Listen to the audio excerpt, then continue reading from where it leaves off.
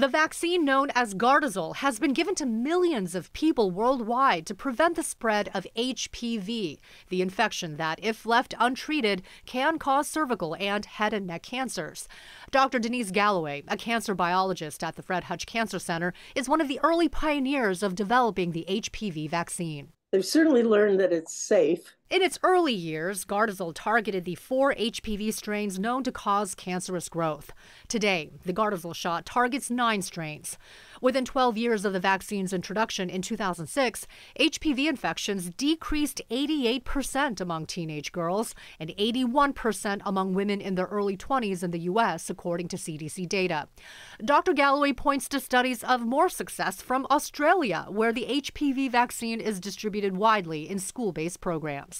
And have really reduced the rates of not only cervical cancer, but genital warts and the pre-malignant lesions that occur before you have cancer, because they are so successful at vaccinating kids in school. But a big question remained. If you vaccinate a child or an adolescent when they're, let's say, 10 years old, will they be protected when they're 20, 30, 40 years, 50 years old? Galloway's research suggests yes. Moreover, the study found 2 doses of the vaccine does just as good of a job as the FDA recommended dose of 3.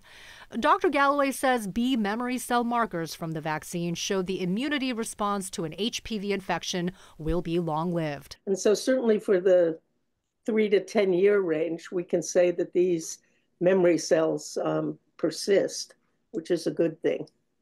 Probably suggests you won't need a booster. Which is a key point here, as the coveted goal is for the HPV vaccine to be a single dose. It's hard to get adolescents to come in 3 times. 3 times is going to be more expensive than 1 time. Fred Hutch is marking its 50th anniversary in cancer research this year. Dr. Galloway's contributions to this cancer-preventing vaccine is among its many scientific breakthroughs, with more to come. For HealthLink, I'm Christine Pei reporting.